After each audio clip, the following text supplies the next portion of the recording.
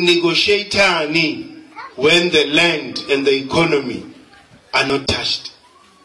Yini leo negotiate, because the struggle was about the land, not the right to vote. Why do I need a vote when meng nomhlaba wamla? So they then changed the narrative by as if it's about the right to vote. The struggle was about the land. They took our land. That should have been the first thing on the table. Bring back the land. Let us see how we accommodate you. So that didn't happen.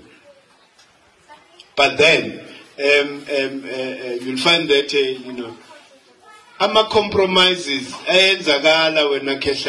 when you pursue falseness. I'll tell you why. The political system and economic system that we are under, it wasn't supposed to be allowed to continue. Tried and tested governing system of the continent of course. Sibuswa makosi na makosidazi.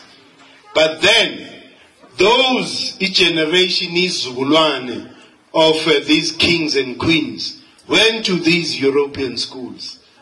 They thought they were being educated, and yet to me they were poisoned, because they came back now looking down upon the king and the queen, now saying that me as an educated person, I'm willing and ready to preside over the theft that is the republics.